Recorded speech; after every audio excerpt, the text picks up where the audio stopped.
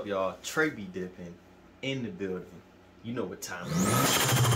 For those of you who are subscribed, welcome back to the channel. If you're new, my name is Trey. I be dipping. You guys are here because you want to know how to turbo your Honda, and I'm gonna give you Trey's guide to turboing your Honda. I know what you're thinking. First question you're asking yourself is, I want to turbo my car, but where do I start? It's a good question. First question you need to ask yourself is, how much horsepower do I want? But the first question is as simple as that, is how much power do I want to make? Because that determines pretty much everything for the build. The foundation of your build to me is the turbo manifold. There's so many options. You have log style, you have top mount, you can go full custom.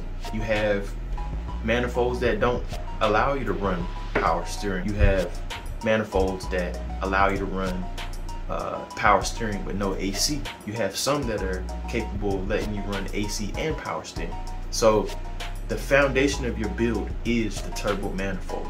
The third part to the foundation of your turbo build is the turbo itself. So once you ask yourself, how much power do I want to make? And you pick the manifold that you want to run, now you want to choose your turbo. You always want to build higher than your horsepower goal. That's like probably rule number one, which is why you're asking yourself this question and you're getting your foundation set. So if I want 350, simple as that, I want a turbo that can make 450. So now that you've got your plans for your foundation, your next question is, where do I get this stuff from? I've built 3 turbo cars, built 2, and I'm on my 3rd. I've done an all eBay turbo build. I've done an all name brand and custom build. And the current build is kind of a combination of both. Now, don't get me wrong, if you want to buy all name brand everything and you got deep pockets, by all means, do you. I'll tell you right now, there's nothing wrong with using eBay parts. It just is about which parts are you eBaying. Some stuff cannot be cheaped out on. When it comes to getting parts, there's probably 3 things you don't want to cheap out on. You do not want to cheap out on your manifold. A good manifold is a good foundation for the whole entire build. So don't cheap out on the manifold. Anything fuel related, do not cheap out on the fuel. One of the other things you don't want to cheap out on, in my opinion, is the wastegate. Spend the change on the wastegate. Everything else can be, let's say, can be finessed through eBay. Some of the major components that you're going to need to move forward with your turbo build, you're also going to need an intercooler and intercooler piping. Again, depending on your horsepower goals, if you're going, let's say 800, 700, 800 is your goal, an eBay intercooler kit's not going to work for you. You're going to need more CFMs, which is basically airflow, and eBay doesn't have anything that's going to accommodate that. So then you're going to have to step up, take out your big boy wallet, you know what I'm saying? You're going to have to buy something that is going to accommodate that horsepower goal.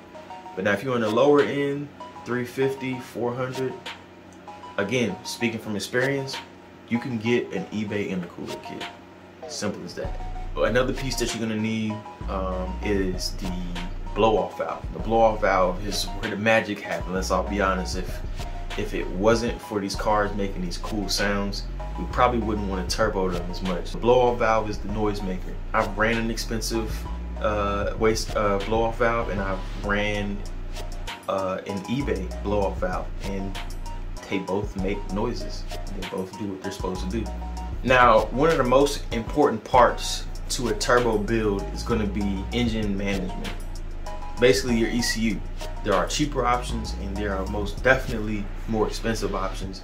On my current build that you guys are witnessing me build currently, I'm actually running Snake ECU, which is a emulator that is tunable through Honda Tuning Suite.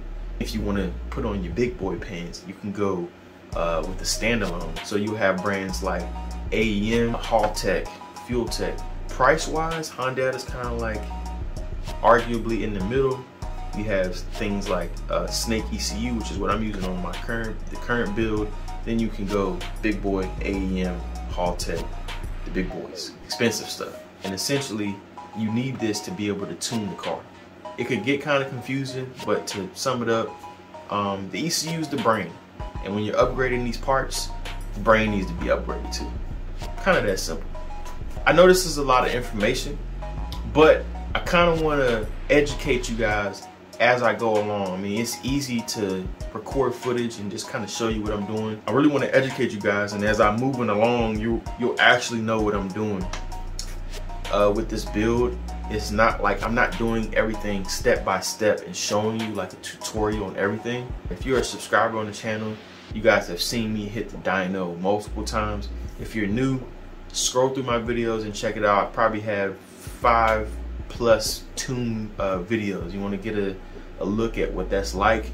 It's usually a very interesting day. Those days are always interesting, and if you've never experienced that before, I do definitely encourage you to go check out a video so you can get a little taste of what it's like. I do want you guys to enjoy and be educated as I continue to build this car, and so I figured let me kind of break down the basics of what you need. I mean, as always, if you guys ever have any questions, follow me on Instagram. You guys can DM me, ask me any questions you want, or comment below. Either one works. But thank you guys for watching the video. Hope you liked it. If you did, hit that thumbs up button, share it, and you see that right there?